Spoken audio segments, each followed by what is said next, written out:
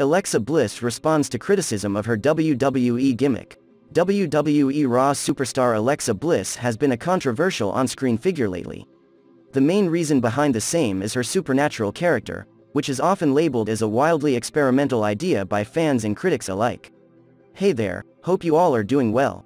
I love her new gimmick, but I think that what she will do in front of crowds? Also, if you are new here, subscribe the channel for latest news and rumors. 97% of you don't subscribe her. Do it guys, because it takes huge effort to make these videos. Let's reach 25k subscribers. While some appreciate the out-of-the-box nature of her gimmick, others feel that it requires too much suspension of disbelief for an average viewer. It's safe to say that a character frequently associated with magic tricks isn't everyone's cup of tea. Now, Alexa Bliss has responded to criticism of her persona via Twitter. The WWE Raw superstar is apparently having a lot of fun on screen, despite the many naysayers. Check out what she said. Alexa Bliss recently fought Shayna Baszler at WWE Hell in a Hell 2021.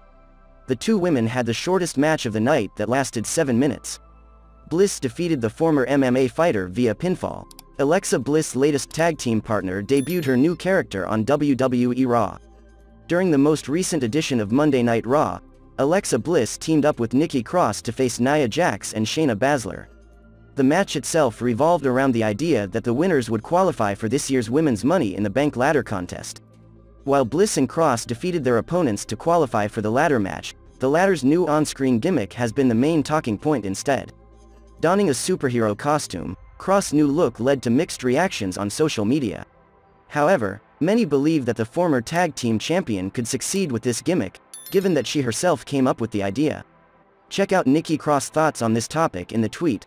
I don't have superpowers. I can't fly. I don't have super strength. But putting on my mask, my cape, my gauntlets, my armband, my whole outfit on, makes me feel like I can try anything. I might fall down, but I'll get back up, each and every time. We all will. Although Alexa Bliss and Nikki Cross aren't full-fledged allies anymore, they have a detailed history as tag team partners. The duo won the Women's Tag Team Championship twice. Bliss' gradual transformation into a supernatural character served as the main reason why they drifted apart last year. As a result, it was quite jarring to see them team up together once again on WWE television this week.